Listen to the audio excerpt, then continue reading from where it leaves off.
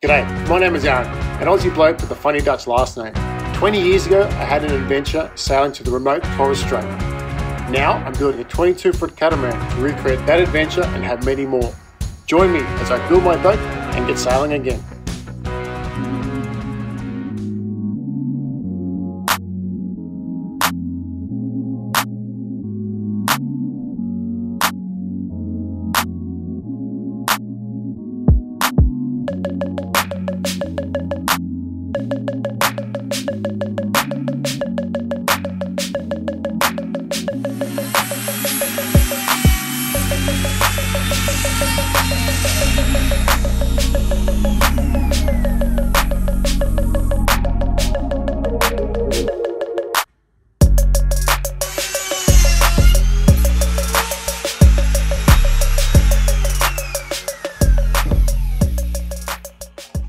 That is all the bulkheads rounded out. That's 14 bulkheads, 10 slots per bulkhead for the stringers. That's 140 routing opportunities for me. So that's very happy that that is now done. I'll put that with the others.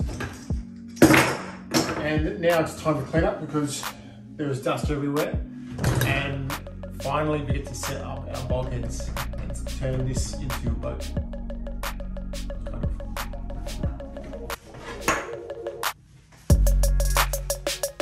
Turns out I jumped the gun thinking I'm ready to start setting up the bulkheads. I still have to put the framing on the transom. So I've got that all cut out. The joinery is done. I just need to get my epoxy mixed and I need to, down here, scarf my deck stringers. So these go up in these positions here. That's where these ones run.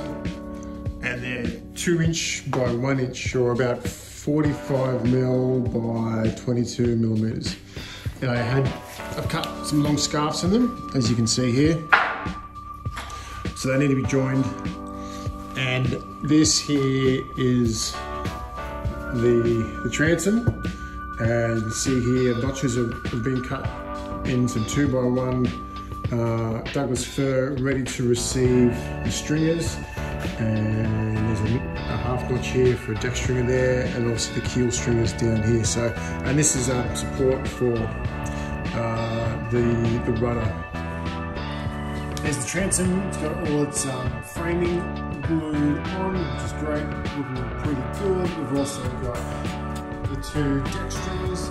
The scarf joints have been glued, and there is epoxy I didn't use, it's been wasted. So at the end of this little build, if I have no more than 1 tub's worth of wasted epoxy, I'm going to call that a win. So we'll see what this looks like at the end, a year or 2 from now. But I'll see you guys tomorrow for hopefully setting up the bulkheads. All right. Time to set up the bulkheads. So I'm going to talk you through what Richard's got at here in his setting up procedure and the plans. There's a couple of things there that don't make sense, but I'll be able to problem solve that. So that's all good. But yeah, let's go through our procedure. Setting up procedure. Steps 1, 2, 3, and 4 are already done. Those are the blocks that we put down in our first episode of the build series. If you haven't seen that, I'll put a link in the description to go back to the start. And then the next step is step 5. Screw bulkheads 4 and 5 to blocks. Hold vertical with temporary timber battens on keel and diagonal braces as shown in 2B4, which is this diagram down here. The thing is though, in Richard's plans here, he's got the blocks, sometimes they're on the front of the bulkhead, sometimes they're at the back of the bulkhead. And then down this picture down here, he's got the braces to support the bulkheads on the back side of the blocks, whereas in his procedure he doesn't have it that way, he's got it the other way. So I think this diagram is just a pretty picture to follow. The key information is in the writing here, and that's what we're going to follow. So let's turn the camera around and we're going to start with fixing bulkheads 4 and 5 to our blocks. And Max, that is exactly where we need to go. Thanks for looking after it. Come here, buddy. Good boy. So, bulkhead 4, and you can see our center line on the bulkhead. You can see the center line on the concrete. And I'm going to put a clamp on this to hold it in position.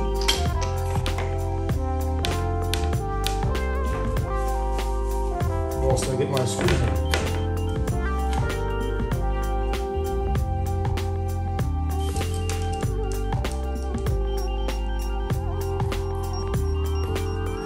I've left a little bit of the screw out because I may need to adjust this vertically. So once I've got these in, I'll then put my spirit level on this and I'll make sure that it's plumb up and down.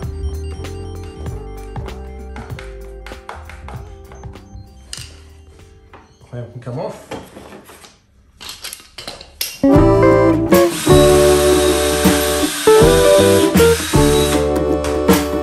Bulkhead 5 is now braced and plumb, and now it's time for bulkhead 4 to be made plumb and braced. And my process is to put a couple of nails through with my nail gun into an extra piece here, which my brace will attach to and will be embedded down into the block for bulkhead 5, coming up diagonally to this point here.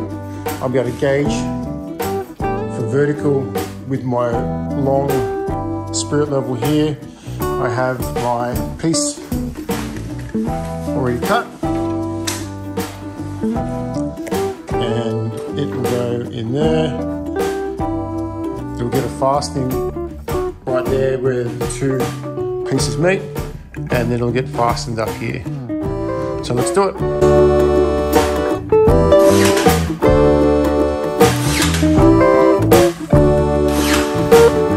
Here's a close-up of our spirit level. Our bubble is looking very good. So in here we've got 2 nails, one through there, one in there, one down there, and then of course we've got the same here, 2 in there, and 1 in there, and there is our braced center bulkheads.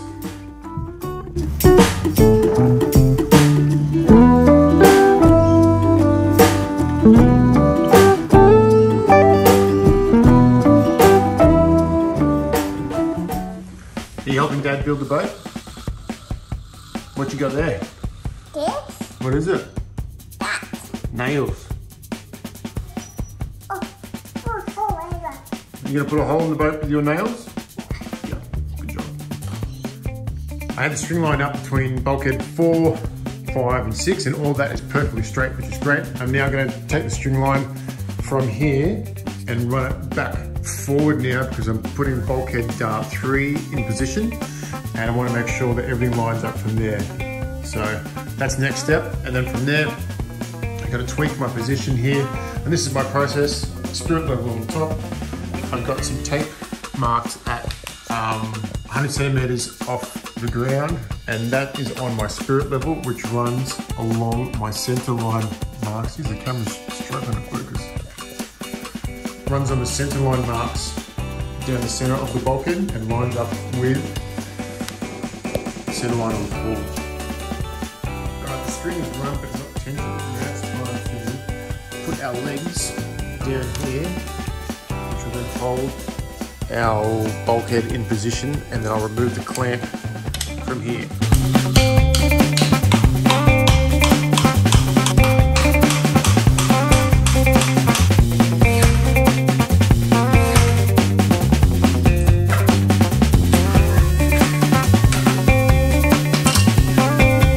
Check with my mark here for 100 centimeters or 1000 mil on each of the bulkheads. Yep, that one's correct. Yep, perfect.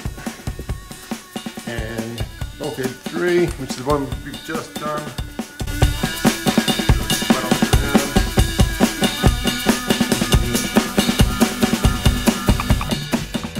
Alright, that's it for today's episode. I do apologise for the delay. There's been some serious things happening here at home which is affecting the building of Skimmer and may change it moving forward as well. So there's actually some big news in the next episode. Make sure you tune in for that. If you like today's video, please feel free to give it a thumbs up. And if you're new to the channel, please subscribe. The funds from my YouTube channel are paying for the build of Skimmer, so the more people that like and subscribe and share, then the more they can keep building and making these videos. So Thanks guys, and I'll see you in the next video.